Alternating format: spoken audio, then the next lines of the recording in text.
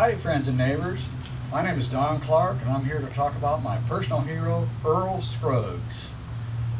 If it wasn't for Earl Scruggs, I wouldn't be the owner-operator of the Bluegrass Bus Museum. He is solely responsible for almost everybody I know.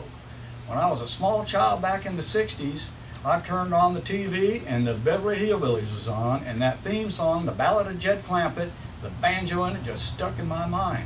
It's still in my mind. And I went out and bought this album and learned the songs on the back and got me a banjo and learned how to play kind of like Earl, but there'll never be another Earl. And would look at that album and go, what it'd be to have a bus like that? Well, here's the bus now, and it goes all over for people to enjoy. I just want to say that Earl was my hero, and I loved his music, and may his music play for the rest of eternity. Just want to say thank you, Earl. Thank you.